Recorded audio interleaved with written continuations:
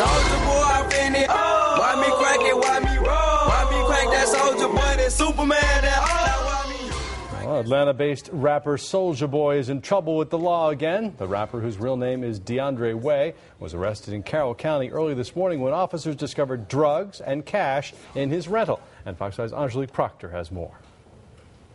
Soulja boy, I finna. Why me crack it? Why me roll? Soulja Boy's funky dance and hit single made him a household name in the hip-hop and rap communities. But today, the 21-year-old millionaire, whose real name is DeAndre Cortez Way, is facing a judge. He and 4 others are accused of possessing and distributing marijuana as they drove down I-20 in Temple, Georgia at 3 o'clock this morning. Everybody makes bad judgments from time to time. I think this was an issue of a bad judgment.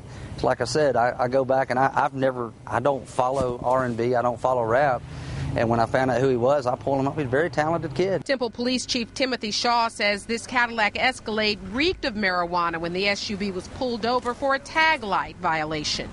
Police say the men had more than $40,000 in cash and 3 handguns on them. Today, a Carroll County judge released the Grammy-nominated rapper and 4 others on bond. The chief tells me the entire episode is a travesty.